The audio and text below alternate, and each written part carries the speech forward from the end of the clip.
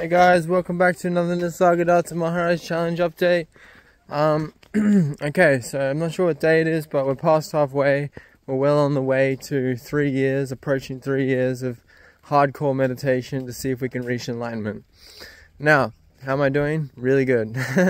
So I've got this technique where I call it see-through images, which is basically you focus your eyes on one point in space, and then you kind of just like sway your head a little bit. Like eventually you start to replace it with just authenticity, but yeah, until you reach that point, you just sway your head, you look at an object and a thought comes, but you kind of just like see straight through it because it's like an image in your head. You see straight through the thought. It pops up and you bring it back. So it's just essentially classic meditation for you. So yeah, and it's working really well. I'm in a really good state. I'm doing really good. But obviously I'm being vigilant because I know at any time I can have a negative thought and it can pull me out, or you do just bring it back. But sometimes a negative thought, you take a hit consciousnessly, so you take a hit, it lowers your consciousness. Then you have to accumulate presence again, because yeah, you can't just, it takes no time to be present, it takes time to accumulate presence. You can't accumulate presence in one moment of being present. You'll accumulate how much you are at that level instantly. I mean, not accumulate, but just pop into it where you are on the scale of consciousness, on the map of consciousness, on heaven, middle zone, and hell. Yeah, so you'll be there, and then yeah, but it takes time to bounce back from hits. It takes time, and time doesn't exist, but you know what I mean, where language is limited. Trying to think what else. This is probably going to be a really short video. We're approaching 2 minutes. Yeah. Yeah, just keep meditating, and I do get these negative thoughts sometimes.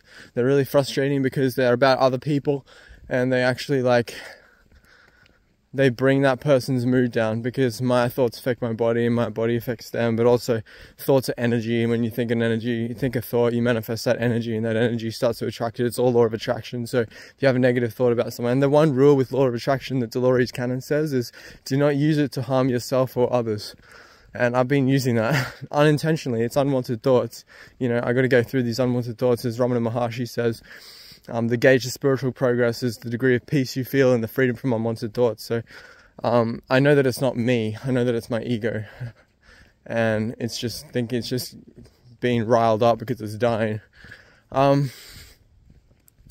Yeah, so I'm just using the law of attraction, the negative, and I do get these thoughts and it really frustrates me. But yeah, no. I hope you guys are doing good. I've already sent a few negative. Anyway, don't worry. I hope you guys are doing good. Join me on this challenge. It's just 3 years of hardcore meditation constantly. No matter what you're doing, you're meditating. And if you need to think, you think. It just comes. It's like the door opens when you need to. But then when you're present and you need to think, the door opens. But when you don't, the door closes. So it's just...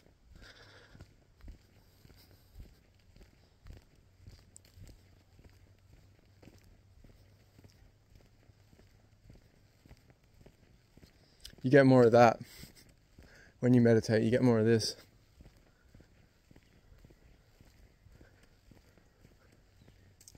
No thought, just presence. No thought, just peace. No, I haven't got an extraordinary amount of peace, but I've got enough to know that I'm on the right path and I'm doing the right thing, and that it will grow and intensify. So, all right. I hope you guys have a good one, and I'll chat to you later. Peace. Jules out.